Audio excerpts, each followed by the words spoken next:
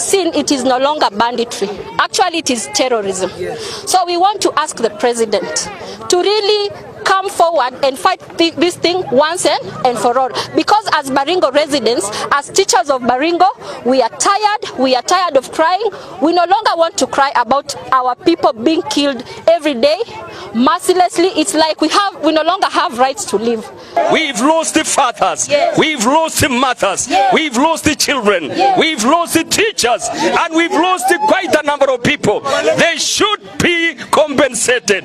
This is our plea to the government of Kenya. If this government is serious, there should disarm every human being who is carrying a weapon, who is carrying a gun. They should be disarmed because there is no disarmament in Baringo. There are many development projects that the government is running, including the housing program.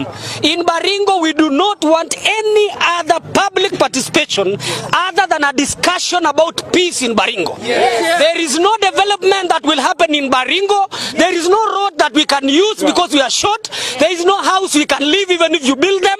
The first initiative that the government of His Excellency Dr. William Ruto, whom we voted to the man,